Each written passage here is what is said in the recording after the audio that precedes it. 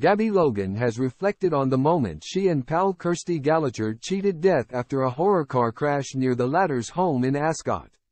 The presenter told how she and Kirsty had been having a heated discussion about music, when she lost control of the car and landed them in a ditch.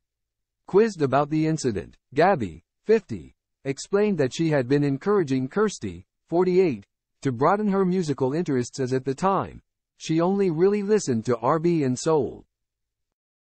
"I said, yeah, but you know, you've got to educate yourself beyond your genre. Not a serious argument that we were going to fall out, but just having a heated debate," she explained on Kathy Burke's When There's a Will, There's a Wake podcast. "And I had this little car that had no roof on it. It was a convertible car, but it was tiny. So it's a sunny day. We're driving along and the back wheel kind of must have just come off the edge. And the car just went into freewheeling and was just spinning around. And we landed in this ditch," she continued. The presenter then recalled how they soon discovered they had just narrowly avoided a telegraph pole, which could have been fatal. "I am not kidding. We were about a foot away from a telegraph pole.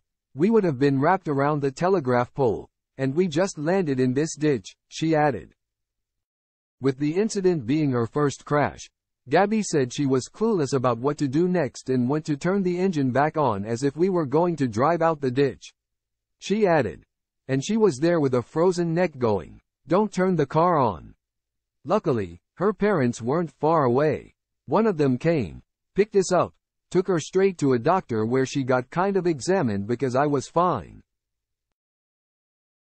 Despite the incident, the pair have remained good friends, and last year Kirsty joined Gabby on her Midpoint podcast. During their chat, she candidly opened up about having a breakdown following her split from husband Paul Sampson.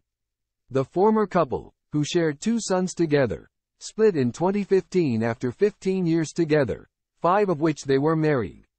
At the time, Kirsty was competing on Strictly Come Dancing and admitted her time on the show was affected by what was going on in her personal life.